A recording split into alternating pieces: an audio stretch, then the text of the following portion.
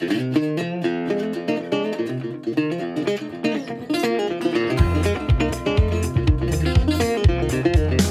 out the call to one and all, so let's do this thing up right. Everybody came, hell was raised, yeah, we tied one on last night. Just because the sun is coming up, don't mean it's gotta end. It's just a good time starting over again. The inspiration for this record has been an interesting process because I had so much time to write this next record. I wanted to make sure, like building a house, you know, that the foundations were good. So that meant the first 3 or 4 songs you write that you think will hopefully theme the record a bit are going to be the ones that are going to be the foundation, so the rest of the house is strong. You know, I want the album to be like a house.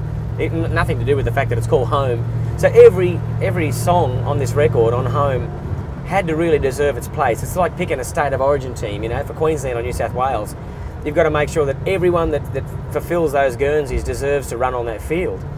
And I'm really looking forward to being able to see which ones are going to step up to the mark and play even better than I thought they would. And there's always those dark horses like that, and I think they're waiting to be recorded tomorrow when we go into the studio, and it's just very exciting. I think to me, theming a record is one thing, but you've got to have songs that I think are relatable and that people can really get their teeth into and go, wow, I can see a part of me in those tunes, and that's what I'm hoping they see in this particular record as well. And I feel really, really positive about it. And I feel really odd driving on the wrong side of the road, by the way. I've only just picked up this car the other day, and I'm on the wrong side of the road compared to Australia. And I've just realised I've taken a wrong turn, so you're going to have to come for a run with me. Yeah, we're still rocking, so I roll over now. We're still walking, we're still talking, the best that we know how. You were fading out till you heard the sound of margaritas on the blend. That's the good time starting. Well, here we are, Starstruck Studios. Everyone's arrived and they're doing a bit of a sound check, get it together. First day of recording. I've been sitting around at the motel, like just biting at the bit to get in here and start this record, and to just see everything getting set up out there has been awesome. Got the microphones ready and everything up in the room. It's just fantastic. So now we're going to go and press red, so I'm looking forward to that as well. So it should be great.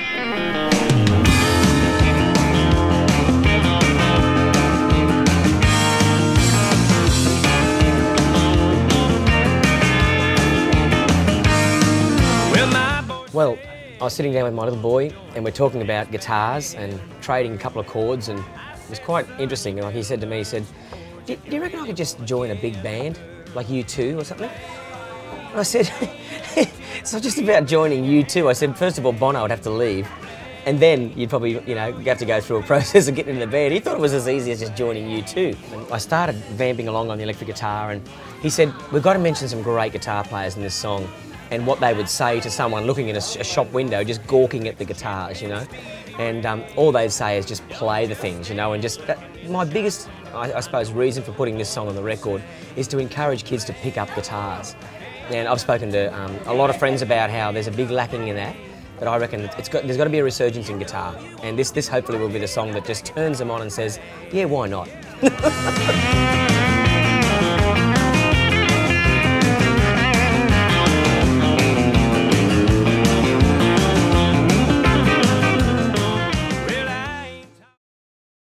The bunch of players we've got here has been hand-picked, I guess, because of records that I've heard here in Nashville. And we'll start with the bass player, like Michael Rhodes. I don't think there's many records he hasn't played on, but when I listened to the stuff that he played with George Jones and Alan Jackson, I thought, well, between him and Eddie Bayers, the drummer, there's this rhythm section thing that is just locked up and really, really tight, and I think they work so well together.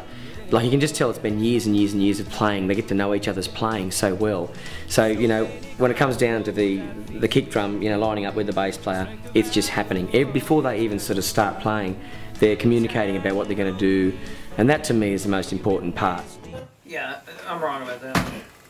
Keep it, don't bring it down for the bridge.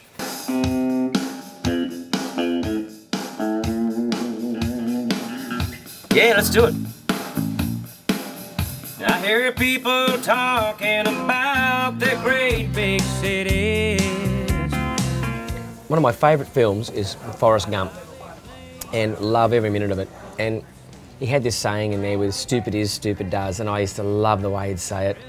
And I sat down one day thinking about trying to change the context of what he'd said into something about what country does for me.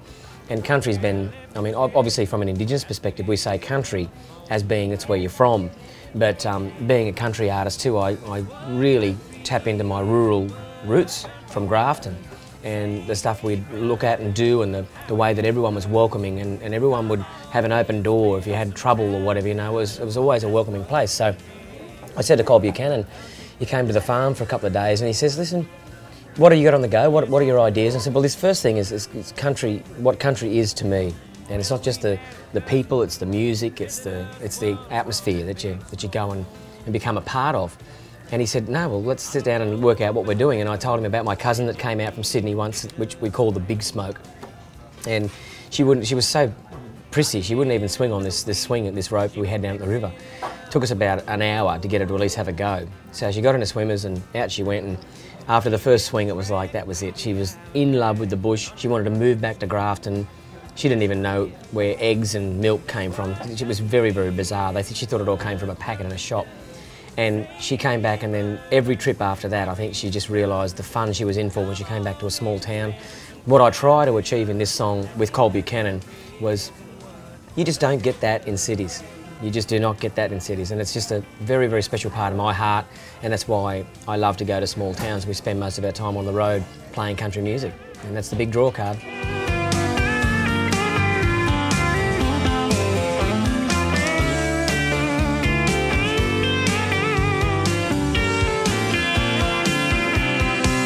Yeah, boots on Main Street, to pub, no rush. Rough and ready is fine by me. It's what country is, and what country does. Say, hey brother, and how are you, cuz? Come on in and we'll make a fuss. With Steve Nathan too, I mean, look, he's been a real surprise and a bit of a dark horse, because I hadn't heard of Steve. We were trying to get John Hobbs, and John had a hip replacement, so there was just another bunch of players to draw on, and Steve adding what he adds too has been phenomenal, and you can see by the range of gear, but he's got the vintage stuff right through to the brand new stuff as well, which is amazing. And I've really loved watching him get on the grand piano in there, do his thing, play the traditional style stuff, and yet he'll come back out here and he's on this beautiful Hammond, and just you can hear just the quality in his gear. So I think it goes without saying. I mean, these guys know what they're up to, but you ask for a sound and they've got it, you know. So that was a main part of getting Steve in for this session, as well as the fact that he had this big variety of beautiful sounds to choose from, and he was just asking us our opinion, and we're just giving him a little bit of direction, but leaving it up to him too. These players know what they can give you, and they can hear what a song requires.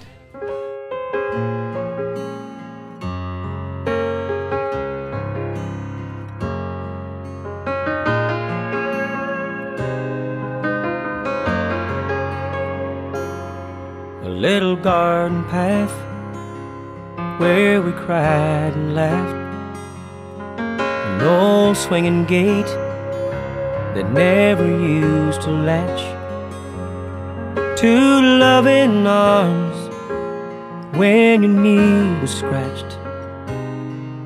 Home. Well, you know, getting back home to Grafton for me is a really important part of my year when I can. And the last time I did go home with the kids, that they were on holidays, and Laurel, as usual, just suggests out of the blue, look, I can't get to holidays, can you do something with the kids for a couple of days, and why don't you take them to Grafton? I said, yep, that'd be awesome.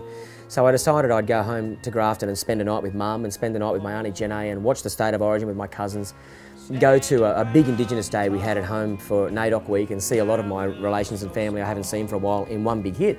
And the kids loved every minute of it. But it was really important, I suppose, before I left to go on that trip, was to sit back and reflect about what I was about to go back and see.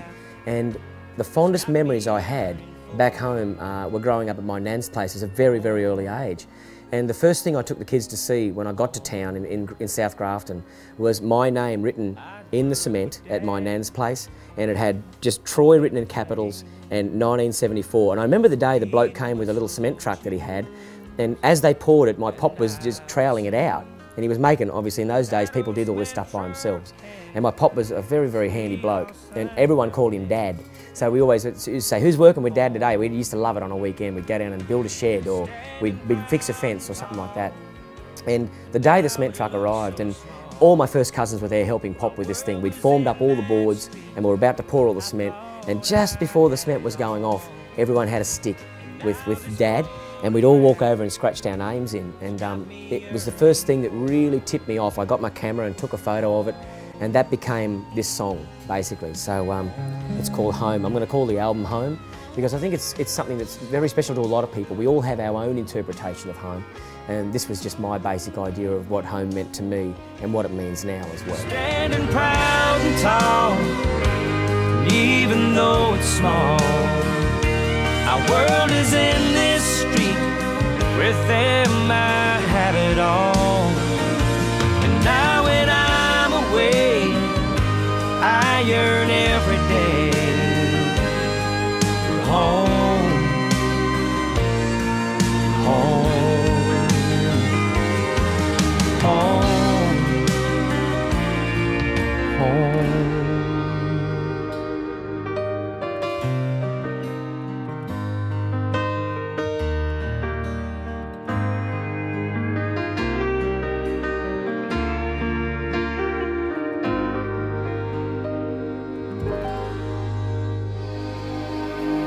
Blow that up again, expand that picture. So we can mute that. It feels exactly how you want it to feel. Sure does. So, you know, me doing this thing self-produced, I guess you leave it up to the players a little bit more than most producers would. Most producers might have to sit there and give them a little bit more direction to justify their jobs, but my job here really has been to be the singer and to talk with Biff Watson about, you know, arrangements and stuff. We've already spoken about the arrangements before we got in. So it's been great, just letting those guys have their head. Come over here to Brent Mason and you just see, I mean, obviously his blue telly that I've been requesting that he plays for most of the session isn't here. But the thing I love about what Brent does too is the fact that he's got such great instinct with songs. He'll know what's working, he'll listen to his tone, you'll hear him every now and then messing around with a patch lead or something like that. And I really get inspired out of, I suppose, hearing him play, because once he starts playing, I know it's exactly the way I heard it. I asked him to come out here the other day and do a Strat solo on this particular song. He picks up the Strat, plays it exactly the way I wanted it, and I think that's the secret to having Brent here as well. It wouldn't have been the record without him. He was like almost who we built the band around with Biff. I said, if I can't get Brent Mason, I'll move the earth to the left 1 inch just to make sure he moves in.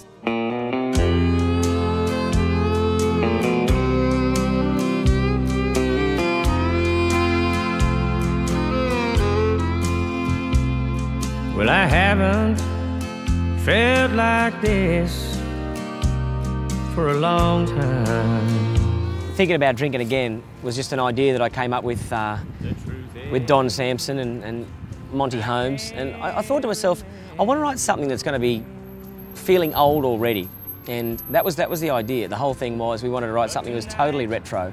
So we kept throwing around ideas, and before I knew it, we'd come up with this Thinking About Drinking title, and then everything started to fall into place, and it was just like really, really obvious what we had to say. About drinking again,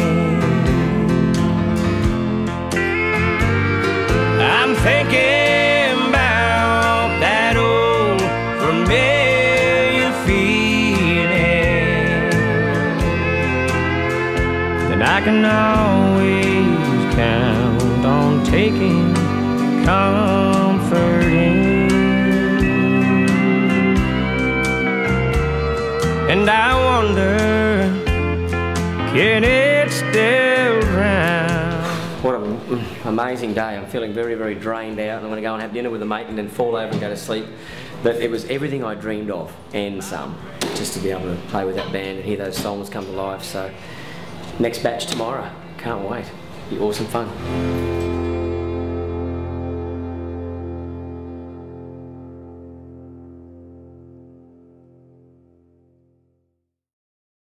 Well, I get the question a lot too, of what the difference will be between I Love This Place and this new record. And I mean, obviously, just recording here in Nashville is going to be a point of difference, but I think the difference is the fact that, you know, when we relocated here with the kids last year for the 3 months, it was just make sure that I was continuing to learn. And I've explained it to a lot of friends and they totally get it. And they said, look, it's a real testament to you as a musician too, to say that while you're actually, you know, continuing to learn, you're not going to fall into a hole anywhere because it's all new. So I wanted to give myself one of those let's learn some more stuff experiences. And even though 80% of this record was written in Australia, and I'm going to be saying some stuff in these songs that the American band won't get at all, and that's okay too, I think it's going to be great to put a different band. They'll have a different idea on how to play these songs, and I think it'll be another take on how to bring Australian country music, you know, together in an album. And the album's going to be called Home, and I'm really stuck on that title because of the song and how personal it is to me as well. So yeah, it's going to be different to I Love This Place. It's got similar sort of sentiment to some of the songs. It's family orientated. It's talking about embracing the day and a few things too, and I think it's very important.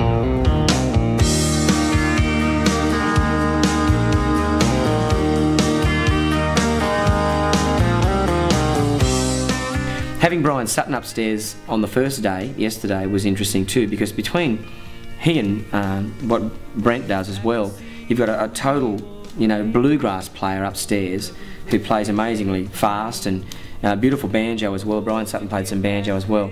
But I think they pushed each other a bit too, which was great. They tended to work off each other, and at the end of this Railway Man song that we had, I could hear them both just getting to their parts and doing the best they could with their solos, and then thinking about it again and going back and having another go.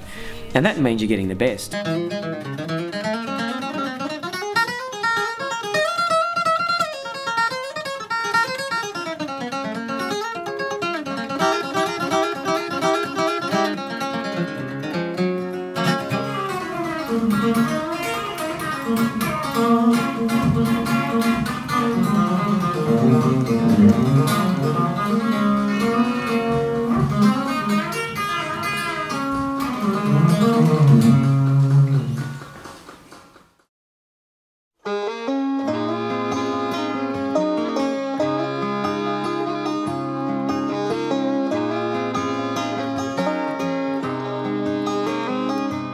This old town is full of memories, from its lonely streets to the tall, tall trees. Little houses built on an old floodplain. We dread the summer and we fear the rain. Well, my wife made the fatal mistake, and here I am at the Guitar Centre. Of course, they've got great banjos, and I could easily walk out with this one. But she gave me a little Epiphone banjo for Christmas, and we were staying at Caloundra up the north coast of Queensland. And as soon as I got it, even not being able to help myself, I sat down, got straight online, worked out how to tune the thing because it wasn't in tune, and then I started messing with it. And the first thing that came naturally, I suppose, was just a bit of a roll. And I didn't realise at the time, but within the month we were going to be inundated with the biggest flood that we've seen since 1974. And it was a massive clean-up, and we got in there and we started to work on the place, and each day just became more and more bogged down with the emotional stuff we're finding in our shed and through the house, and it just made me get quite inspired. I had the banjo with me because it was in the back of the car, so each night we'd go home after cleaning up and I'd sit with a banjo drinking a rum, just tinkering on it. And I remember the first words that came to mind were, we'd just sit down and just go, this old town is full of memories, from its lonely streets to the tall, tall trees. Little houses built on an old floodplain. We dread the summer and we fear the rain. And straight away I started writing this song, The River Runs. And it was just one of those compelling songs, I suppose, that really inspired me to just make sure it was in the mix of the record, and it had to have banjo on it too because it was written on the banjo. So I'm really hoping we get a chance to get Brian Sutton, who's come into play, to emulate the same vibe that we had on the record, and it'll be really interesting to see what people think of it back home in Brisbane too, because I think everyone was affected in a different way, and everyone's friends and relations were affected in one way or another, and it brought everyone together. The thing I was inspired about most of all was it made families a lot stronger. And I think what it did, it brought communities together because people are leaning over their fences saying, is there anything I can do?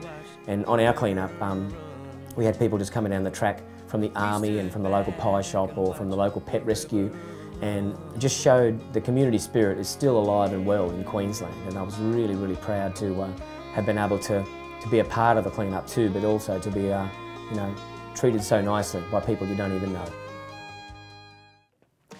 Well, I'd finally made the decision to make the record in Nashville, and I was at a bit of a wit's end about who to use as the guy that's in the corner for me and as a session leader. And I sent an email off to Keith Urban, who's a good mate, and always really respect his opinion on the recording side of it. And he said because of having a musician that everyone loves and respects on your side as a producer or as a session leader is always really important to get the best out of the players. And at home, it's Rod McCormick. I love working with Rod at home. I think everyone's got that mutual respect for him. And it was the same with Biff Watson. Keith just sent an email back saying, you know what, Biff Watson will be your man. He's an acoustic player. He would get what you do as a guitar player, singer-songwriter. And he said he's a good guy that everyone respects and loves, and he'd be nice to have in your corner. So I sent a quick email off to Biff and just said, look, would you be interested in this project? He hadn't heard anything I'd done. I could have been anyone, I guess. But he came straight back and said, look, I'm in town that month and I'm interested. That was all he wrote back. And I thought, wow, this is great. Biff Watson played on, you know, so many beautiful records and a great acoustic player. That sounds good. Yeah. How do you say Orange Blossom Special in Australia? Orange Blossom Special. Oh, cool! We have so much I knew that impression. None of the songs will impress you, but that will. So having Biff Watson on board for me was really crucial to getting the album together. And then he started, you know, talking about what players I wanted to use, and obviously we chose a lot of the people that are in the players. And then it led to engineering. And he said, look, I use Ed C a lot. He said, he's been in town a long time, he knows what he's doing. And as soon as I met Ed, I just knew I was going to click with him. He was just a really good bloke, really conscientious. He played me some mixes that he'd done. And the last thing he'd mixed was a Hank Williams Jr. song or an album. And I just went, wow, this is just amazing stuff. So sitting down and talking to him, he's been probably out of everyone involved with the project too, the most interested in all the Aussie terms that we've got in the actual songs. He's been saying, now what's a ringer? And he's going, what's a gangy? And he's asking all these questions, and I love that because it makes you feel like you're imparting something from home to people here. But he took a genuine interest in the lyrical content of some of the songs on this record. Well, when I was living here last year, I was writing down a lot of ideas in our little rental house about things I'd like to write with different people. And I was about to go and do a write with an expat Australian here, Phil Barton, and Phil's been here for yonks. But my grandfather always had this old saying. He said that, you know, even if you're buried with nothing, I think the only legacy to leave behind is to be known as a good person, you know. And it stuck with me for years, and I'd always think of Pop when I'd think of this phrase. And I thought, well, I'll take it to Phil. I remember with my Uncle Jerry in particular, who was like my father figure too, we spent many a time fixing cars, and I'd take my car, he'd sometimes have to tow my car from my house at Halfway Creek across to his, and the messing around we'd do, we'd pull a carburetor apart and he'd have it in a million bits, and he'd have the little manual and he's reading about how to put it back together, and I was in admiration of someone that could actually explode something like that and then put it back together. And the feeling that I got standing back with him, all greasy and had been working on the car all day, and he kicks her over and it starts, and I go, wow. And I still get the same feeling, I suppose, when the old guy next door to me that fixed my tractor after the floods, you know, its clutch was seized from the water. I'd done everything else I could. I drained all the oil out, and when I sing Good Man on stage, we've only done it a couple of times, but I know that when I record it, I'm going to get on my computer while I'm doing this vocal and bring up a picture of my Uncle Jerry and just remember the feeling that we got when that of achievement, you know, to get something going together. And I'll never ever forget all the stuff he taught me, but this song will always take me back to that time.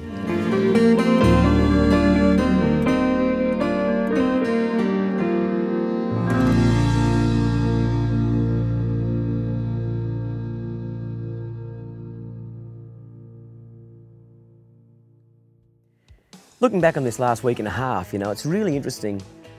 I never did think that we could cram as much as we've crammed in here in a week and a half. It feels like I've been here for a month almost.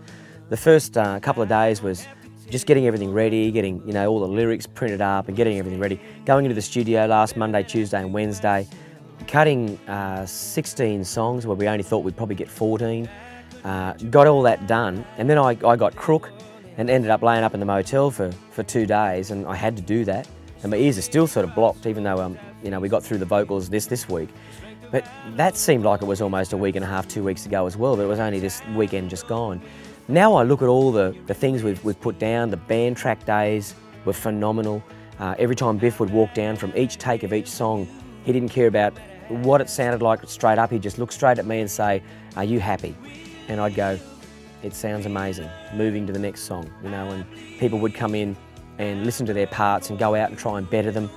They gave me a lot of attention, I think, on the day to make sure the songs had every bit that they could give it, and I really felt proud of that. And it was nice. One thing that really affected me, I suppose, looking back now on the whole project, I said to Biff when we sat down and had a coffee in between the 2 of the first sessions, I said, it's so good that players of this calibre are giving us so much and really taking care and attention with these songs.